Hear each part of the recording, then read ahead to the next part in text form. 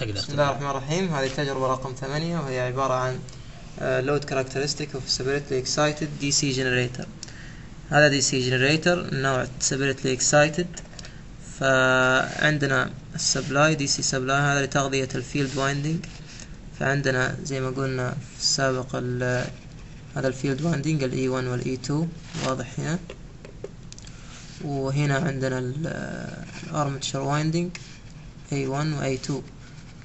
فسيبرتلي اكسايتد معناته حيكون عندنا مقاومة متغيرة موصلة مع الفيلد، وحيكون عندنا اميتر لقياس التيار، ونوصل بطارية خارجية أو external source لتغذية الفيلد وايندينج. الارمتشر وايندينج كنا في التجارب السابقة أخذناه في الأوبن سيركت كاركترستيك. الحين حنوصل عليه مقاومة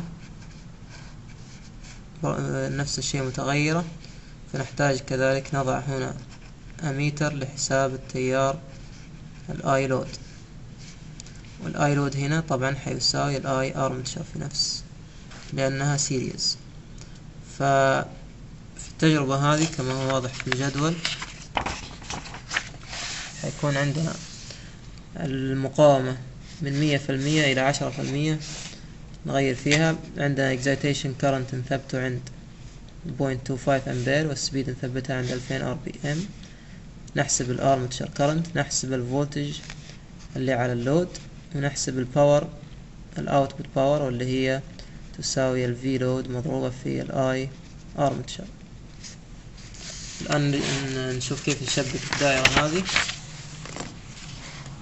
عندنا نحتاج external source للفيلد وايندينج، فجزء ينشبك مع البوزيتيف تيرمينال for the DC source. هذا DC source. ايوه. ومن الجزء الآخر حيمر على الأميتر،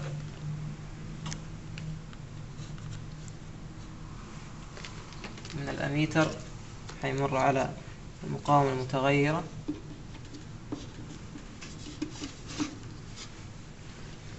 المقاومة المتغيرة يروح إلى EE2.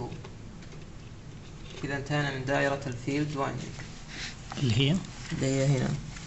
يعني الفيلد وايندينج جزء راح للبوزيتيف، والجزء النيجاتيف حيكون موصل إلى أميتر. هنا أنا وضعت أميتر مقاومة متغيرة حتى نستطيع أن نتحكم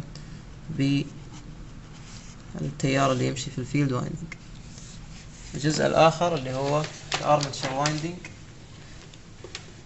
A1 وال A2 هيروح للمقاومة لللود،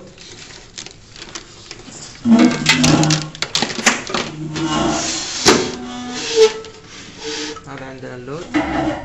فحنوصل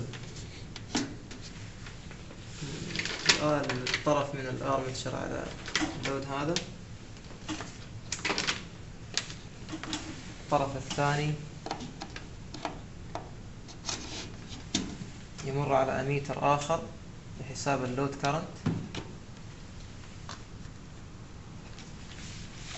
ومن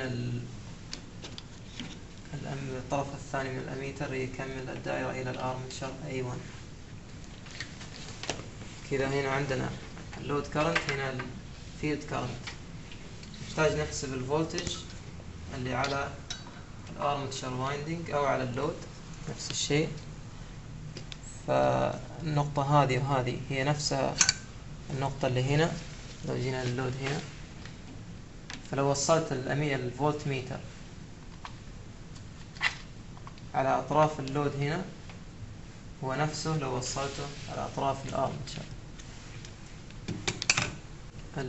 الفولت ميتر بشكل متوازي على الارمتشر وايندينج، بالتالي حنحسب منها الفولتج زي ما احنا شايفين. الفي فولتج هنا ما بين ال A1 وال A2.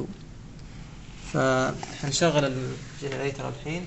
آلية التشغيل حنشغل المين switch on the DC supply, switch on the drive system.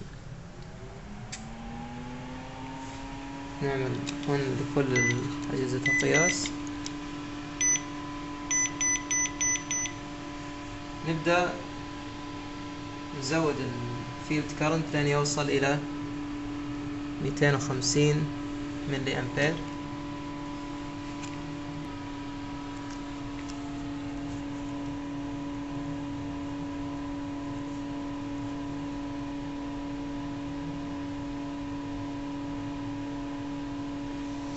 تقريبا 250. طبعا. الآن انتهينا من الفيلد سيركت. نبدأ إيش؟ نشغل الدرايف سيستم. هنعمل كليكينج على الام هنا إلى أن يعطينا قيمة التورك. نوصل السرعة إلى 2000 RPM.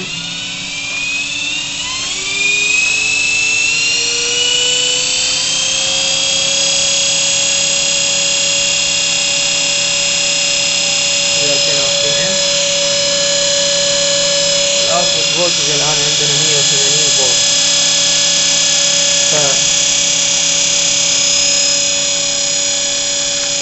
عندنا هنا جدول نخلي المقاومة 100%.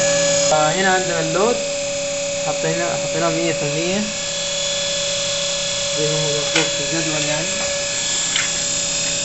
مطلوب 100%. وحناخذ التيار الاي ارمتشر اللي هو يساوي الاي لود، يظهر معنا هنا 0.31. بالنسبة للفولتج الفي لود عندنا هنا 180 فولت تقريبا. الباور حيكون حاصل ضرب الاثنين اللي هو التيار في الفولتج. بعد كذا نفس الشيء، خلي هذه 90%. نلاحظ ان التيار حيزيد، ونلاحظ ان الفولتج نقص شوية هنا بسبب زيادة التيار. نسجلها في الكولوم الثاني. ايه، وهلما جرى إذا مثلا لو نزلناها إلى 50%، فنلاحظ أن التيار صار دبل والفولتج صار لها دروب زيادة.